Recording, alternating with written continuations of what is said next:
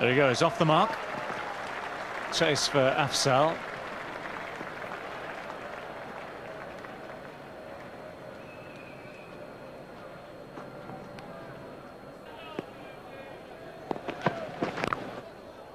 Oh, great shot. Beautifully played, and Mark Waugh doesn't even bother to take more than a couple of steps, just in celebration down the pitch. Timed it away beautifully, and a lot of people have come in on this pitch today and found timing hard to come by. Not Mark Waugh, it seems.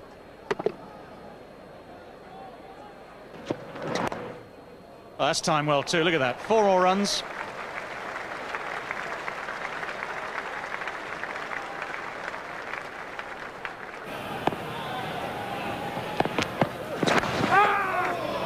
Well, that's an edge which Andy Caddick again has produced a good delivery, which sadly this time for him, just to add further insult, will go for 4. No ball! Well, no ball called. It was tossed up high as well, and for once the call of no ball with the spin bowler gives Mark Waugh as much time as he wants to go for the shot. That was filth.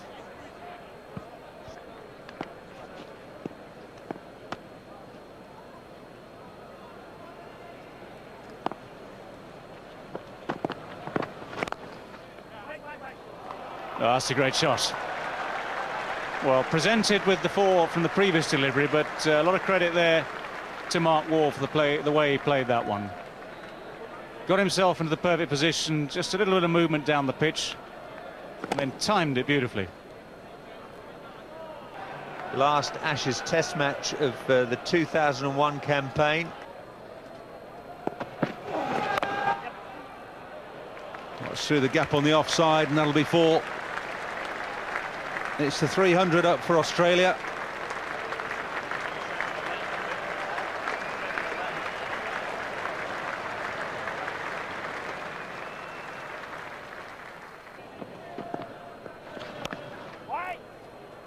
That's through the gap and 4.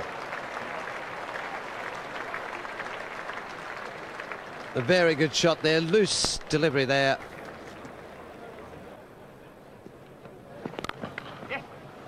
Through extra cover. Ormond chasing. That's 50 though for Mark Waugh. 2 off the first ball he's received today, takes him through to his half century, and as ever it's an accomplished one. Always good to watch. Always very elegant, Mark Waugh at the crease, and always very consistent. 50 from 65 without really breaking sweat. 7 4s.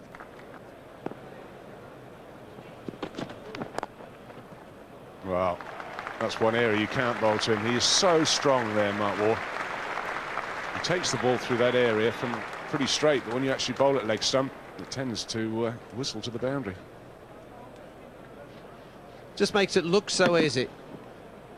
Turn the bat, flicked it beautifully. No need to run for that one.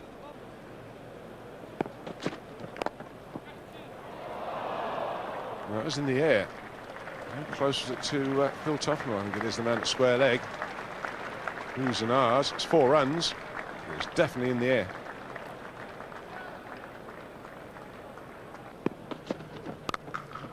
Well, there's nothing wrong with that shot. That is quality. 10 from the over. It's 357 for 2.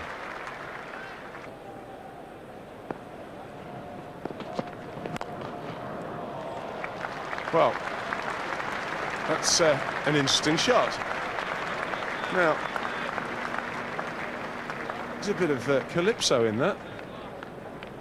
There definitely was West Indian style batting. This one here, I don't know what he's... I think he was trying to hit him down the ground in the air. And it's just got a bottom corner. He's hit it pretty well. Down he comes. Didn't quite get there, but hasn't made an awful lot of difference. Mark Waugh really had to stretch for that at the end, but the one thing he did right was keep his eye on the ball, and the ball has gone a long way back. 377 for 2. That wasn't a bad delivery at all from Phil Tufnell. That would have defeated most batsmen Instead, it has defeated the man at long on and a few rows of seats. Not where that should have been. That's got past this time. That's just timing from Mark Waugh. Made to look incredibly easy.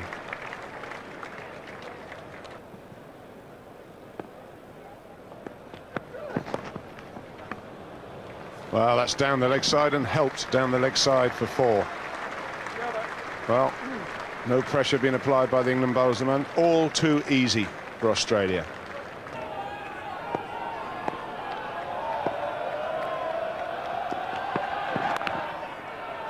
That's his 100. And what a good 100. Every run that he scores now, Mark Butcher will be ruining that missed chance. That's water under the bridge. It's gone. And Mark Waugh gave him a chance. He's going to make the most of it. 100 not out. Can you believe there was talk, Mikey, about him being left out of the Australian side? Well, I've heard that on so many occasions. I've been hearing that now for perhaps the last 3 or 4 years at different stages of his career.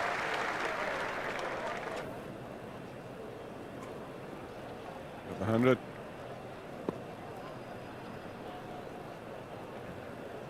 Acknowledge the dressing room. And his captain, I would come up and say, well done, mate, but the leg's hurting. But well done anyway.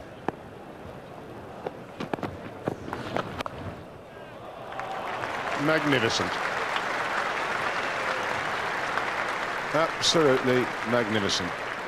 Treating the bowling with total contempt.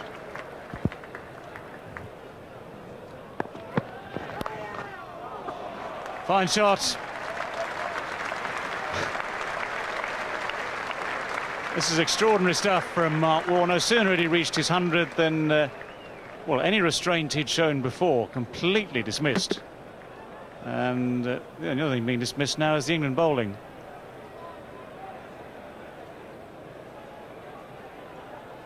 Free rein to play all the shots, and Hussain eventually bowing to the inevitable. He's got to put a man back.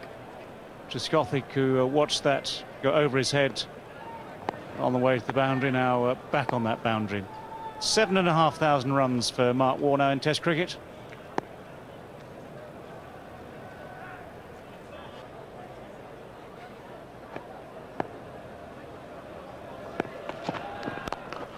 Fine shot. That's imperious. Looks like someone's shot Steve Waugh in the leg, though. Already feeling some pain. Well, that tested his leg out for him. Not the one on strike, the one not on strike. Just watch this, if he's in picture. Absolutely creams that back. Steve's a little bit worried about Goffey getting something on this delivery. No way in the world. And there's Steve tumbling over the other end to get back at his crease. Well, it's gone quite a long way.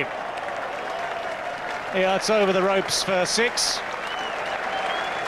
This is now, although it didn't quite get hold of it fully, it still cleared the ropes. This is now one-day cricket for Mark Waugh.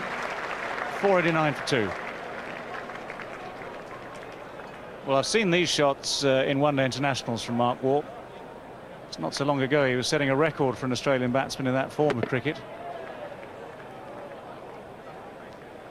Well, he says, I think I got that in the screws. I won't bother walking down the pitch to this one. Gives himself a bit of room. Goffey bowls it at the stumps.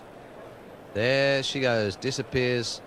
Well, between the rope and the fence, it's a long boundary down there, possibly the longest one on this ground.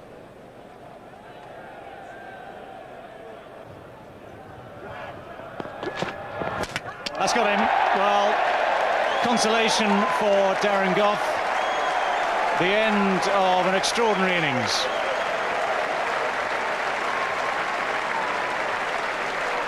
Mark Waugh, having got to his 100, was intent on pressing the accelerator pedal.